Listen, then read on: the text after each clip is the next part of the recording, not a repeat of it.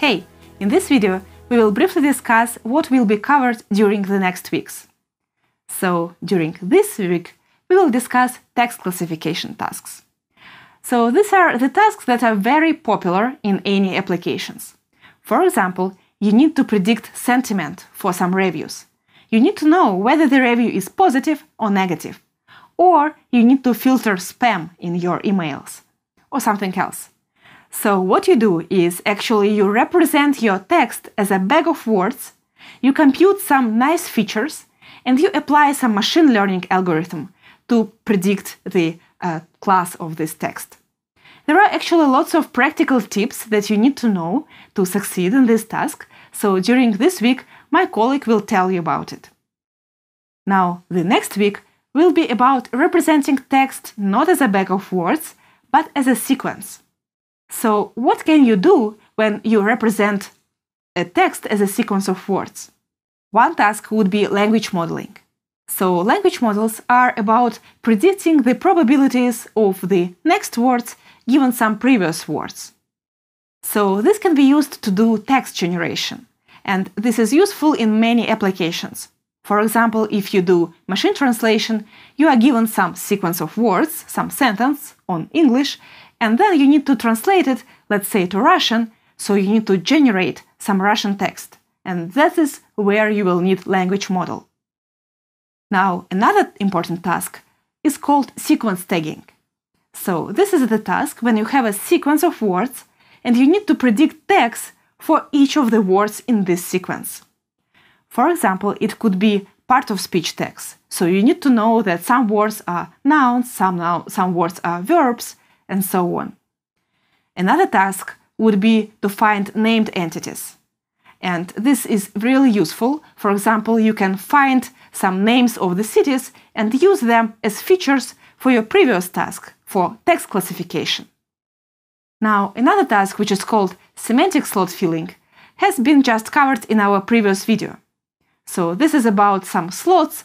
For example, you need to parse a query and you need to know that the person wants to book a table for some specific time in some specific place. And those time and place would be the slots for you. Now, we can do something even more complicated and try to understand the meaning of words or some pieces of text. How do we represent the meaning?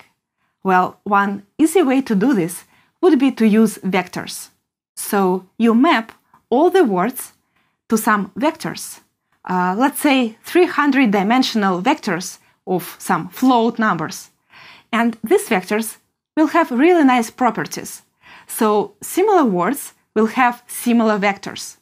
For example, this nice picture tells you that cappuccino and espresso are the same thing, just because the cosine similarity between the vectors is really high. Now, we will also discuss topic models. Topic models deal with documents as a whole, and they also represent them by some vectors that can tell you what are the topics in these certain documents.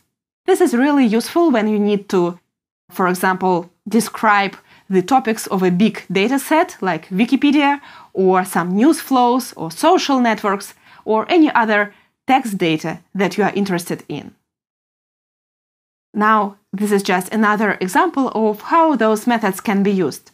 So let's say that we could represent our words by vectors, just by three-dimensional vectors, and we have them depicted here in this space.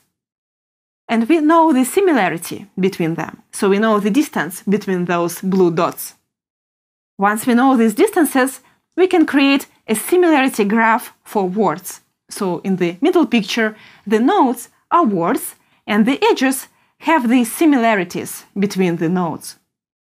Now, this graph is actually very useful. Why? Because when you have some labels for some nodes of this graph, for example, if you know that love has the label funny, you can try to propagate these labels through the graph. So those words that are similar will get the same labels. For example, the word haha there will also get the label funny, because it is similar to the word love. Okay, this can be used in many different applications, and we will cover this in week 3. Now, the next one will be more advanced, and this week will be about sequence-to-sequence tasks. Actually, nearly any task in NLP can be somehow stated as a sequence-to-sequence tasks. Just to give you a few examples, it would be about machine translation. So there, obviously, you have one sentence and you need to translate it to the other sentence. So these are the two sequences. But for example, in summarization, you have the big document as an input. This is some long sequence, and you need to produce some short summary, and this is also a sequence. You have this task in speech recognition or in conversational chatbot, where you have some questions and answers, right? All these tasks can be nicely solved with so-called encoder-decoder architecture in neural networks. Let us see just the idea. So we are given a sentence and we have an encoder.